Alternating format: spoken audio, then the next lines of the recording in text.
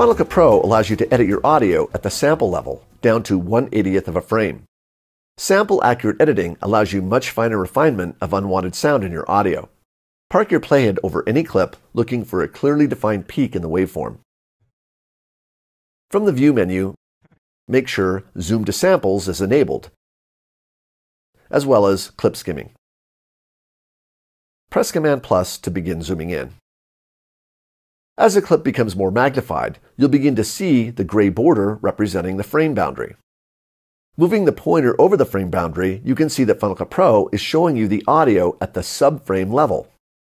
To view the precise subframe count, press Command comma to open Preferences, then in the General pane, choose Hours, Minutes, Seconds, Frames, plus Subframes.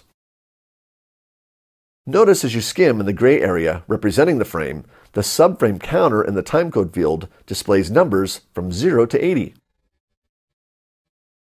These numbers are the sample count for that frame. Clips in the primary storyline can only be edited at the frame level, not the subframe level. For example, move your playhead to subframe 20, then press Command B to create an edit point. Notice that the cut happens at the nearest frame boundary.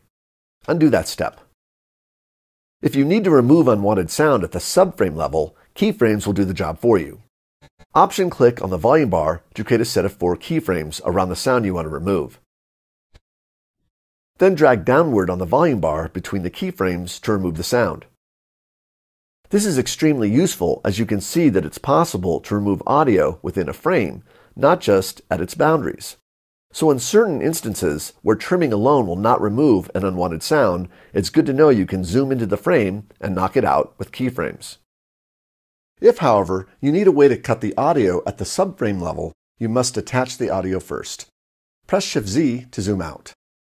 Select a clip, then press Ctrl-Shift-S. Skim over the connected clip, looking for a subframe to cut on. Skim to subframe 20, then press Command B. The connected audio is cut precisely at the subframe, and 2 connected audio clips are automatically created.